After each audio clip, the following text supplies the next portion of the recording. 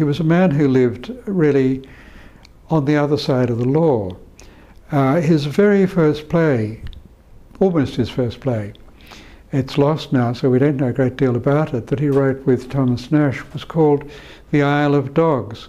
And it seemed to be a satire on the court, and it caused the most terrible tumult. Nash fled to Norfolk when the authorities raided his lodgings and searched for manuscripts of the play.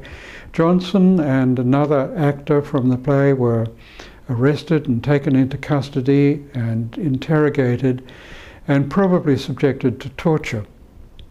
But they couldn't get any confessions out of him, they couldn't get a text of the play to prosecute him. There was a threat, however, that all of the London theatres should be closed down. They were indeed closed down for a number of months. Not just the theatre at which the play had been performed, but all London theatres. And there was a further threat that all of London's theatres should be torn down because of this terrible satirical work that he'd written.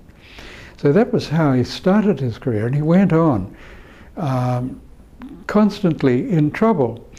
Even during the years of his maturity and during his last years, he got into further trouble through being in a sword fight with a fellow actor who he killed out in Holborn in the fields, and he was, as he said, nearly at the gallows. At that time he converted to Catholicism, which was perhaps a slightly strange thing, or at least a rather risky thing to have done at that particular moment, when it's 1598, at a time when there was great suspicion of Catholic plots and great penalties, and for the next 12 years, while he maintained his faith in the Church of Rome. But that brought him into contact with a lot of people who were not in good credit at court. And indeed, in 1605, just 2 and a bit weeks before the 5th of November and the gunpowder plot, Jonson was at a supper party with all of the major conspirators. Those were the people he was hobnobbing with.